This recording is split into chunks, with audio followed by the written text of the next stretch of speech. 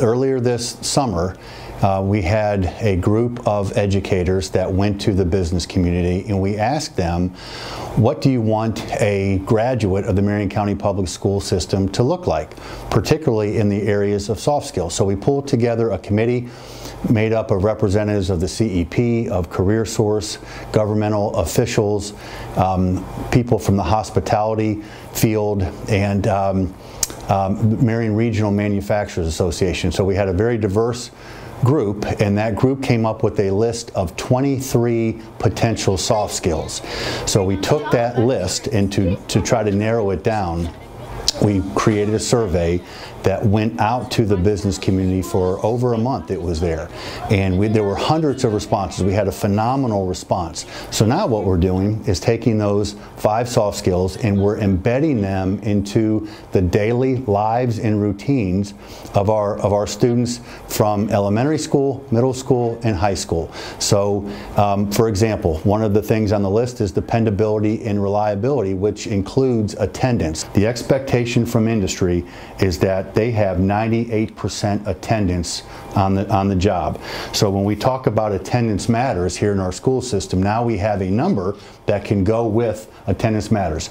We expect, or the business community expects, 98% of our students or their employees to come to work every day. Therefore, we should expect 98% of our students to come to school every day. So what does being dependable look like in the 3rd grade classroom, or on the bus if you're a 7th grader, or when you're a high school student in a CTE class? What does that look like?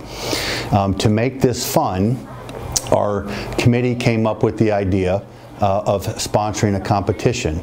And so thanks to Rondo Fernandez at Mojo Grill, the school that does the best job, the most creative job, the most thorough job embedding these top 5 skills throughout the first month of school throughout their campus will receive a catered lunch. The faculty will receive a catered lunch sponsored by Mojo Grills.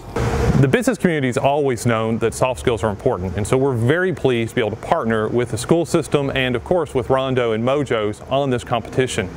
As we're thinking about soft skills, the ability to work with others, the ability to work with customers, the things that are required as part of school and a part of life are always been important.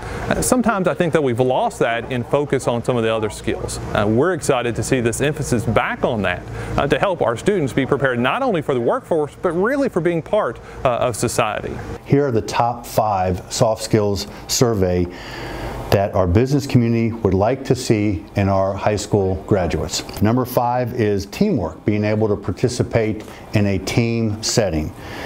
Number 4 was having a positive attitude. Number 3 was having the ability to communicate both orally and in writing. The second most requested soft skill from our community is having a strong work ethic. So work ethic is number 2, and the number 1, the soft skill that received the top vote from the hundreds of respondents that we had to the survey was dependability and reliability, and that includes attendance and punctuality. You know, I think this idea that the school system and Rondo came up with by having a competition, instead of having someone else decide here's how you're going to teach soft skills, to allow the people who are doing it every day to focus on that, to come up with their best ideas. And the idea of making a competition is we're learning from ourselves, from the teachers in the classroom, the best way to teach these skills. And so I think that's the most exciting part of all of this. The competition ends September 8th. We will announce the winner and bring you video of their culinary reward in a future episode of K12 Connect. iReady is an online program. It's an instructional tool to be used by teachers and administration at a school. It starts with a universal screener that each student takes, one for reading and one for math. And it's an adaptive screener that goes up and down. It asks questions increasingly harder till the student gets them wrong. And then it kind of goes up and down. It adapts to the skill level of the student to find their performance level. It shows their areas of strengths and weakness, both in the math and the reading. So reading looks at phonological awareness, phonics, high frequency words, comprehension for literature and information, while math looks at the number and operations. It looks at major domains, algebra and algebraic thinking, measurement and data. And so from there, each student gets an individual report with placement levels in each of those domains, so that the teacher can then look at that and can group students according to profiles, and then can also look at what each individual student needs. This year, the district purchased the assessment piece, the universal screener, for all schools in the county. And so right now we're in our first AP1 window, which is assessment period 1. And so students are taking the math and the reading universal screener, and we're getting results back to see their overall placement. Some schools additionally purchased online instruction, where after the universal screener, students receive an online pathway of lessons that are prescribed exactly for what they need. And other schools purchased, in addition to the online instruction, they also purchased print materials that go with iReady, workbooks in both math and reading. iReady has been in the district. This is the 3rd year for iReady. It was used at the extended learning schools for the past 2 years. And so one school that has had a lot of success with iReady is Bellevue Santos.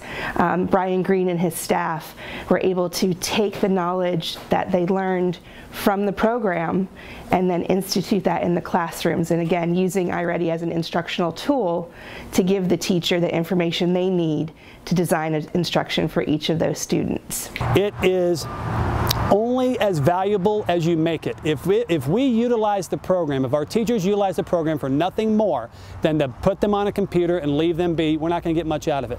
However, the strength of the program comes in identifying those needs like I discussed. It comes in pulling the resources that are going to help meet that student's needs to mastery. It comes from the ability to individualize a program of study for that individual student, despite if they have weaknesses or strengths. And it also comes with our ability to monitor their progress towards standards-based instruction, towards mastery of the standards along the way. And so we put into it the entire focus of all of our efforts to improve upon our instruction utilizing the tools, and also in identifying students and what their needs are. While it is people, not programs, make a difference, how people utilize those programs can make a huge difference. And iReady is one of those programs that we utilize properly that helps to make a big difference here at Bellevue Santos.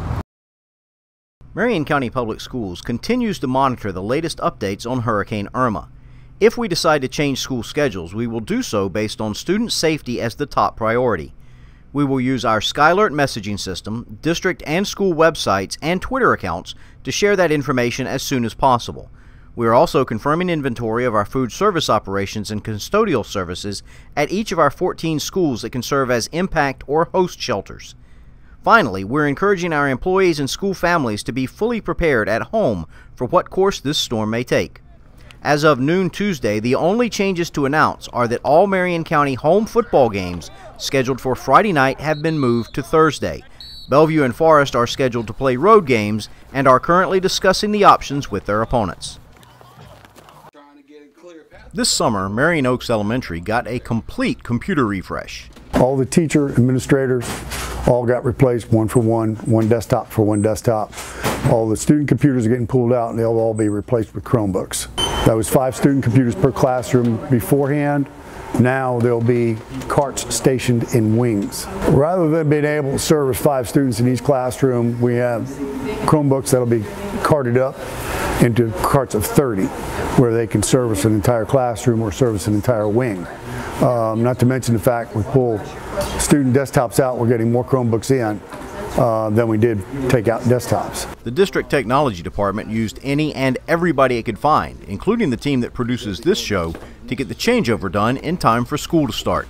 Right now they're doing first stage of a 4-stage process. One, they're scanning in the MAC addresses and service tags for wireless purposes. They're unboxing the devices. Once they're done unboxing the process, unboxing devices, they'll take them back and we'll image them. Once we're done imaging them, the last step of the process is they will get carded. When all the desktops were taken away, it was a bit of a shock. But now that we have the carts, it's a lot easier because we don't have just 5 computers for the kids to use. Each kid has a Chromebook, so each kid is responsible for their Chromebook, and we use these from as soon as the kids walk in to as soon as they leave out. So we have a procedure to where when something is posted online, that they know that as soon as they come in, they put their stuff down, they gather their materials, they get their Chromebook, and they get started on working. So we're using this all the time, every day, first thing in the morning. Can that be a sentence on its own? Is that the main clause? Yes. I did the computer lab thing before, and it ended up being kind of a little bit of a hassle too, because we have to stop everything, get the kids to line up, and depending on where you are, you have to walk over to the computer lab. Then it takes the kids about 5 minutes to settle down, and then have to log back in. But with the Chromebooks, they all have their own, and it's in the classroom, so we don't have to go anywhere. Almost everything is here. These Chromebooks are extremely versatile. The desktops did have some limitations, but I like the way I have the and with these Chromebooks now, they're touchscreen too, so the kids, that's something that they're used to with phones and tablets, so this is something second nature to them. They learn really quick.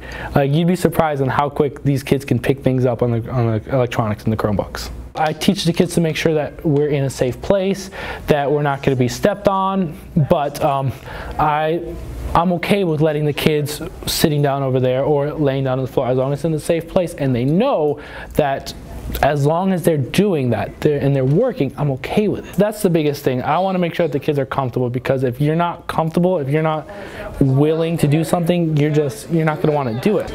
You know, they need to be comfortable, and if they're comfortable, they're more productive. And then we're able to figure out what they can do and easier differentiation from there.